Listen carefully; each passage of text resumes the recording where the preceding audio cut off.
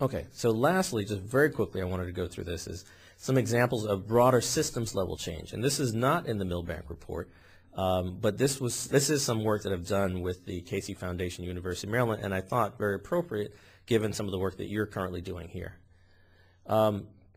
First, thinking about Massachusetts, there are a number of different sort of systems level changes that are happening. Again, most of the hospitals have committees now that look at disparities.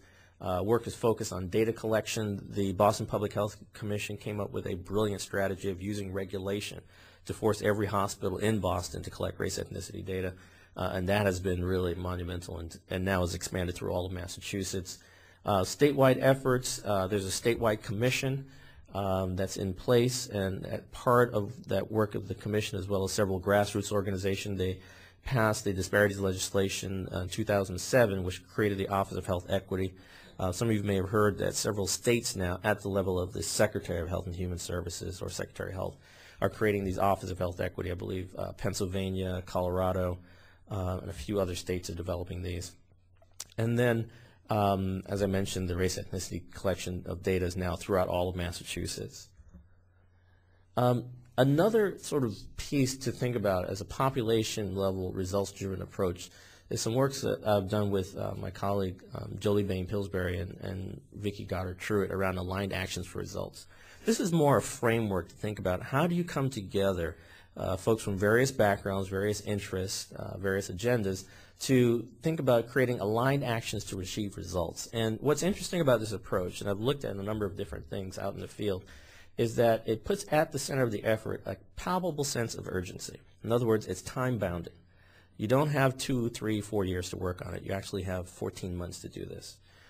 So that, just by the time boundary, creates a sense of urgency. It also sets into motion the personal and professional actions by asking people to commit to things as they're part of this group.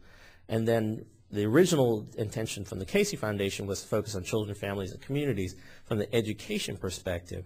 But now we're actually beginning to look at how this can be expanded to health care, and health disparities. The approach is built on 4 leadership competencies, a framework they call Results Accountability by Mark Friedman, basically a 7-step process to get people from talk to measurable improvement. There's also the competency of looking at race, class, culture. What's fascinating from some of the work I've done in this is that people come up with great interventions and ideas but never talk about race and class and culture.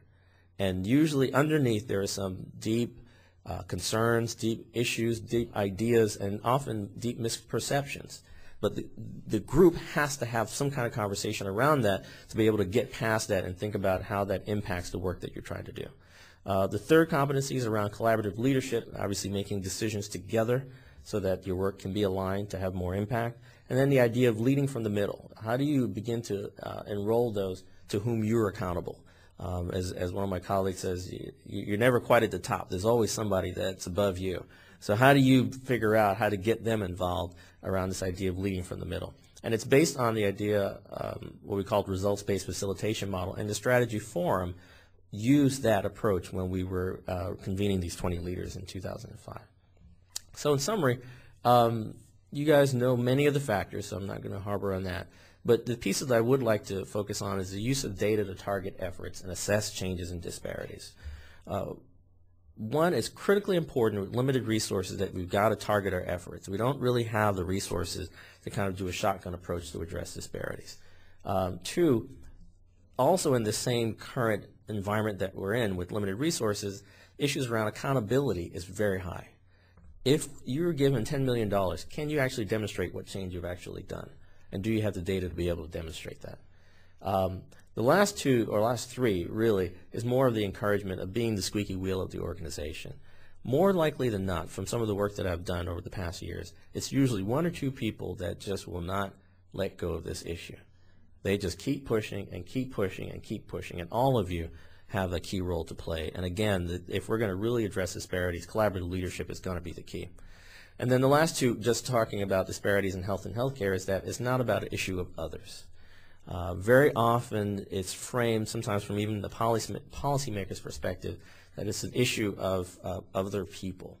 And the reality is this is not other people. This is all of us. This is the issue of quality of care. And this country was built on diversity. This country was built on how do we all succeed and do well. And eliminating disparities will not only improve the care of minorities, but all Americans. And if you look at some of the work that's currently going on around addressing disparities, what they're finding is by addressing disparities for a specific population, they're finding that the health outcomes improves of all the populations. So it's not an issue of just focusing on African Americans, Latino or Hispanic Americans, et cetera, but really how do we all play a role, because this is who we are as a country and what we're here to do. Thank you.